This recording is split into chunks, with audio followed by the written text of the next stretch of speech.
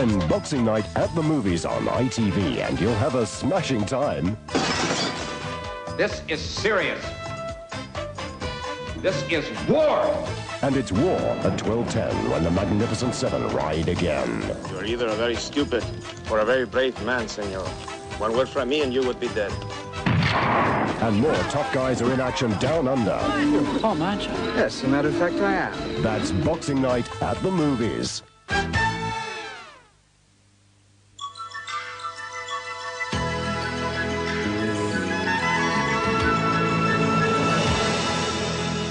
This is Thames Television from London.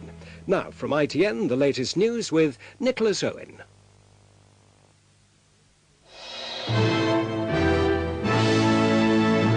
The news from ITN. British Gulf commander warns Iraq may strike at any time. Saddam says no compromises on dates or territory. Gorbachev gets powers for direct rule of republics. And Desi, out on his own and back on winning form. Good evening. The commander of the British forces in the Gulf, Sir Peter de la Billière, has told his troops to prepare for a preemptive strike by Iraq before January the 15th, the deadline for President Saddam to leave Kuwait. In another development, the US State Department has ordered all its non-essential personnel to get out of Jordan immediately. For General Sir Peter de la Billière, nervous days lie ahead. The commander of the British forces in the Gulf was today on a post-Christmas tour of units. He gave the strongest warning so far that President Saddam Hussein might launch a preemptive strike before the UN deadline. If he decides that he's going down the military road, then he will try to take a military initiative, and that initiative could well happen before the 15th of January. So there's nothing sacrosanct about the 15th of January in military terms. The British deployment is on schedule. The armour for the 4th Brigade now lined along the dockside. The armoured personnel carriers will soon be moved to the desert. Today it was confirmed by military intelligence that Iraq was still strengthening its grip on Kuwait with sophisticated defences. Out in the Gulf, HMS Brazen, which had just left this Saudi port, together with US warships, boarded an Iraqi freighter. Inspection showed it was breaking the embargo, trying to smuggle food supplies past the Allied navies. Robert Moore, ITN, Saudi Arabia. Continuing pressure from UN-backed forces in the Gulf has brought no change of tone from Baghdad. Meeting Jordanian politicians, President Saddam remained defiant. He told his guests that any withdrawal from Kuwait must be linked to the Palestinian issue, and later stressed again that Iraq would not change its position on dates for the high-level talks proposed by President Bush. After the United Nations set its deadline of January the 15th, the Americans said talks must be before January the 3rd. Iraq suggested January the 12th. Today, Israeli sources were reporting a compromise date of January the 9th. In Tel Aviv, Israel's defense minister has told journalists he's confident his country can withstand a preemptive strike by President Saddam's forces.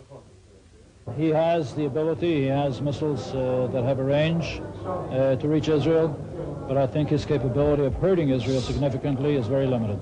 Tonight, as American servicemen celebrate Christmas as best they can, the US State Department advised all non-essential embassy staff and families to leave Jordan as soon as possible. A further sign of increasing tension as the January deadline approaches. President Gorbachev has been given the power he wanted to rule by decree, which he hopes will turn the Soviet Union round. The Soviet Parliament voted to give him direct control of the 15 republics and the country's economy. But it's still to approve his choice of vice president, Gennady Yanayev, an old-style conservative. Mikhail Gorbachev is now, in theory at least, the most powerful ruler of his country since the Tsar was overthrown in the 1917 revolution.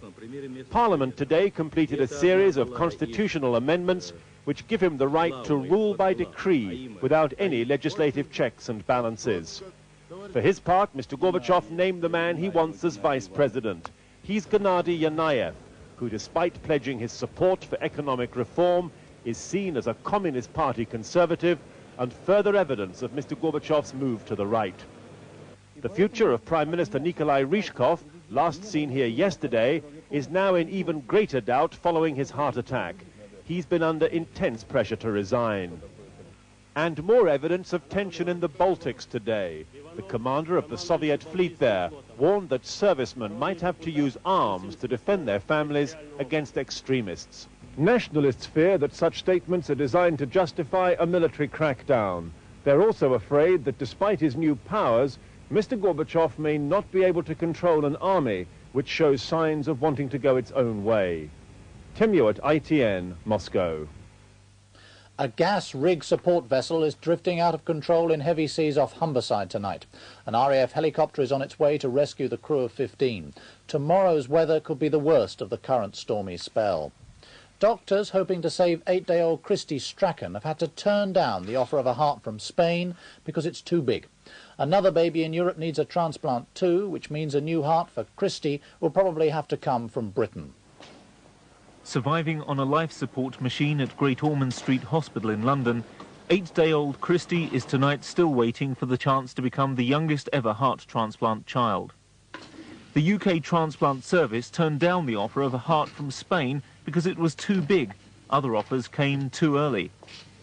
During December, we had about 4 offers of very small donors, and some of those might have been suitable for Christy. Obviously, Christy hadn't been born then.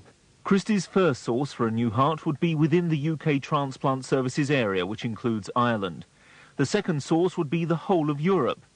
But another baby, only 3 days old, needing a new heart of the same blood group, has been born within the Euro transplant area, covering the Benelux countries, Germany and Austria. The first donor heart from there will now go to this other baby. And for geographical reasons, so will any heart which becomes available in the French or Scandinavian transplant areas.